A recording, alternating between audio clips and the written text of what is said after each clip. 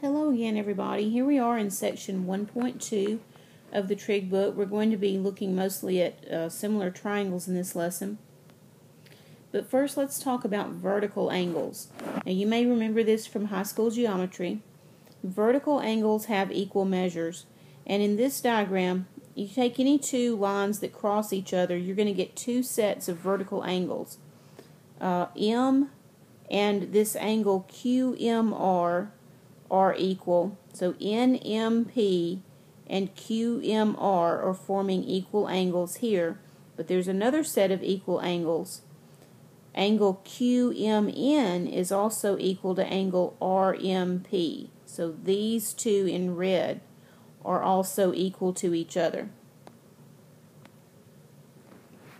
If we have parallel lines and a transversal that cuts across the two parallel lines, then we get lots of relationships here. We can talk about alternate interior angles. Now, alternate meaning that they're on different sides of the transversal, and interior meaning that they're between the two parallel lines. So you can see here angle 4 and angle 5 is one example of alternate interior angles. If we called this angle 3 and 6, these would also be another pair of alternate interior angles. So 4 and 5 are going to be equal to each other. 3 and 6 would be equal to each other. We can also get alternate exterior angles, exterior meaning that they're not between the parallel lines, but they're outside. So for example, angle 1 and angle 8 are alternate exterior angles, so they are equal. And we could have here angle 2 and angle 7 that would also be alternate exterior.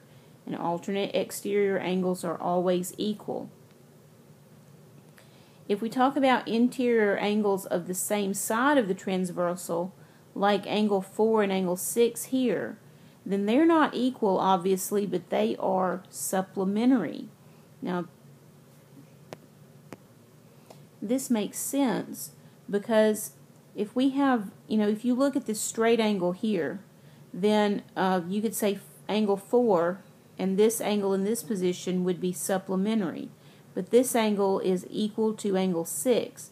So if this angle and 4 are supplementary, then 4 and 6 also have to be supplementary. And then we can talk about corresponding angles, which are angles that are in the same position, but they're on different parallel lines. So like angle 2 and angle 6 are corresponding and they are equal. We could also have another pair of corresponding angles here. We could have angle 1 and angle 5 that would be corresponding to each other, and therefore they would be equal. So in example 1, our job is to find the measures of angles 1, 2, 3, and 4. If we're given that angle 1 is 3x plus 2 and angle 4 is 5x minus 40. Now we know that angle 1 and angle 4 are alternate exterior angles, so we can say that the measure of angle 1 is equal to the measure of angle 4. And the measure of angle 1 is 3x plus 2, and so that's got to be equal to 5x minus 40. Now this is a little linear equation I'm sure you can solve. Just subtract 3x from both sides, and then add 40 to both sides. So we get 42 equals 2x, or in other words, x equals 21. Now, of course, 21 is not the answer, but it's going to lead us to the answer. If we now use the 21 in place of the x, 3 times 21 plus 2 is 65. Or we could have also used the 5x minus 40. They both should give the same answer, right? Because they're equal. So now we know that angle 1 and angle 4 are 65 degrees. So if we now take that knowledge and apply it to angle 2 and angle 3, we know that angle 1 plus angle 2 has to make 180 degrees. In other words, they're supplementary. So I can take my 65 degrees plus angle 2 has to equal 180, or in other words, 180 minus 65 has to equal 115. So angle 2 is 115. And then we know that 1 and 3 are vertical angles, so they will be equal. So angle 3 is 65 degrees, and that finishes up everything they asked us to find. Now we come to the angle sum of a triangle property. The sum of the measures of the angles of any triangle is 180 degrees. In other words, it doesn't matter what kind of triangle it is. We always know that the three angles will add up to 180. So let's look at an example. It says the measures of two of the angles of a triangle are 48 degrees and 61 degrees. Find the measure of the third angle, x. So we know that those three angles added together must add up to 180. That means that the missing angle equals 180 minus the other two that we know. So the missing angle is 71. And now let's talk about types of triangles. We can classify angles either by their sides or by their angles. Here we've got angles. So if all three angles in a triangle are less than 90 degrees, we call that an acute triangle. If one of the angles is exactly 90 degrees, we call that a right triangle. Now you know if the three angles must add up to 180, we could not have two right angles because 90 plus 90 is 180 right there, and we wouldn't have anything left over for the third angle. But if we have one right angle, we call that a right triangle. If we have one obtuse angle, we call that an obtuse triangle. Two of the angles in our triangle will always be acute, and it's the third angle that determines what kind of triangle we have. Now if we look at it by sides, if all three sides are the same, we call that equilateral. You know, lateral means side, so equilateral means equal sides. If only two sides are equal and the third one is different, we call that isosceles. If all three sides are different from each other, we call that scalene. Now let's talk about similar triangles. It says for triangle ABC to be similar to triangle DEF, then we must have corresponding angles must have the same measure, and corresponding sides must be proportional. So really what we can boil this down to is if we have two triangles whose angles are the same, then we can say that the triangles are similar and the sides must be proportional. Let's take a look at example 3.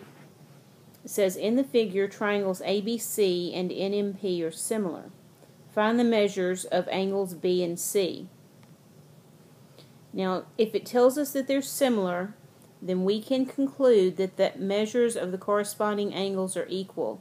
That means that the measure of angle B has got to be equal to the measure of angle M, because notice that, you know, A is going to correspond to N, B is going to correspond to M, C is going to correspond to P. So angle B corresponds to angle M. That means if M is 31, B is 31. And then angle C is going to correspond to angle P. So if P is 104, C is 104. And that's all we needed to figure out. And for the second part, given that triangle ABC and DFE are similar, find the lengths of the unknown sides. Now remember we said that the sides have to be proportional. So sometimes you can just look at it and do it by common sense. For example, I can say, okay, if this triangle is similar to this one, then the angles are equal and the sides are proportional. And look at side DE. It's half the size of side AC. So, you know, these are corresponding because I have angle D equals angle A, angle E equals angle C. Therefore, this side has to be proportional to that side. So this side is twice as big as that one. That means the other two, this side has to be twice as big as this one. So I'm going to end up with side EF equals 16. And for this one, AB is 24, so DF is going to be 12. And sometimes you can use common sense to do it like that. But let's do it officially and write it out in fractions. The similar triangles, remember, states that the corresponding sides are proportional. So what I can do is, if common sense won't help, I can make a ratio out of any two sides that I know. And the ratio that I make from these two sides has to be equal to a ratio from the corresponding sides in the other triangle. I would encourage you to, whenever you're making your ratios, put an unknown in the top, because if your unknown's in the bottom, it makes you have an extra step. So I always try to put an unknown in the top. And so let's start off with the fraction df over 8. Now if I make a fraction out of this side over 8, I'm going to have to make the same fraction over here, 24 over 16. And now I can solve this for side df. I can multiply both sides by 8. And df equals 8 times 24 over 16. df equals 12. And remember, we said a while ago that side df would have to be half of 24. So no surprise. And then let's do the same thing for the other unknown side. Let's do ef over 8. That means my fraction for the other triangle is going to be 32 over 16. Multiply both sides by 8, and we get side ef equals 16.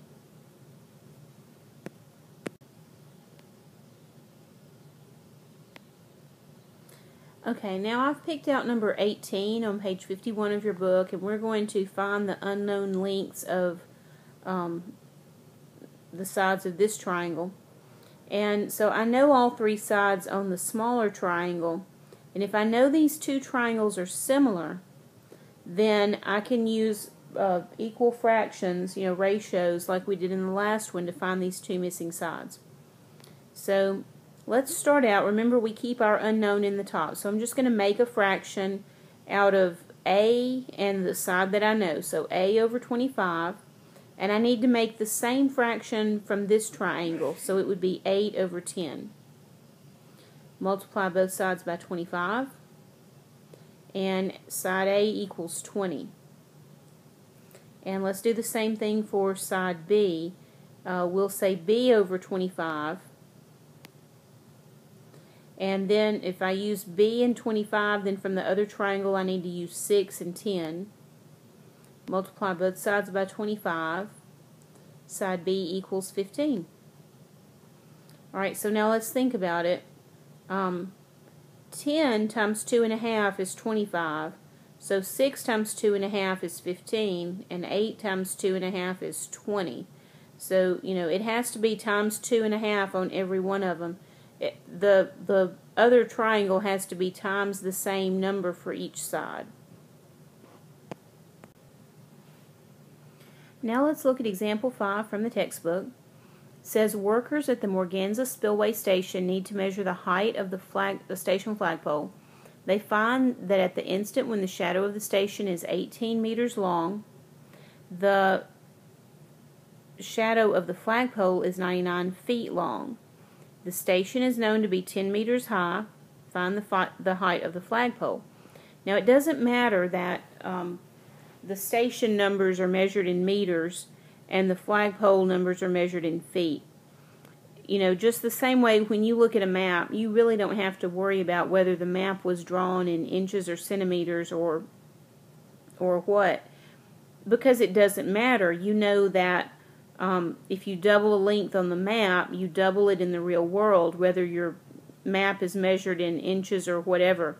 So it doesn't matter here, as long as both of these are the same measurement, the same unit of measure, and we know that for our flagpole, both of these numbers are going to have the same unit of measure. So when we find the height of our flagpole, it will be in feet, because the 99-foot long shadow was measured in feet. Right now, if I call the missing side H, then I can make a fraction from this triangle, H over 99. Remember, we always keep the unknown on top for convenience. And then the corresponding fraction from the other triangle would be 10 over 18. multiply both sides by 99, and h equals 55 feet. Okay, has to be feet. Now, let's look at number 65 from page 18 of your textbook. It says, find the length of side C, but they don't tell us that these two triangles are similar. So we have to figure out for ourselves if they are similar, because if we can't prove that they're similar, we can't be writing fractions and assuming that the fractions are equal. So, what I usually do when I have two triangles that are kind of on top of each other like this, I would draw them separately to help me visualize what's really going on. Now here are my two triangles. So we've got, if we take the small one on the right side, we can say the horizontal side is 90 and the hypotenuse is 100. And they didn't draw it on the original diagram, but it's pretty safe for us to assume that those are 90-degree angles. And I have them drawn 90-degree angles here. So this is 90 and 100. And now if you look at the other triangle, the large triangle, the horizontal side is 10 plus 90, and the hypotenuse is C. Okay? Now, this angle here, since these two triangles share this angle, we know that those two angles are equal. And if you go back to the original triangle, if these two are parallel, then these two angles here are equal. And so these two angles are equal to each other, because those would be what? Corresponding angles. Remember from the last, I think we saw that earlier, these would be corresponding angles. So we can say that there. Now if we know that all three angles are the same, then we know that the two triangles are similar, and we can write fractions and say that the fractions are equal. So if I start with my triangle that contains the unknown, and I say C over 10 plus 90, then I can say that's equal to 100 over 90. And now 90 plus 10 is 100. Multiply both sides by 100. And C equals approximately 111. I had to round off there. It's not exactly 111, but it is approximately 111.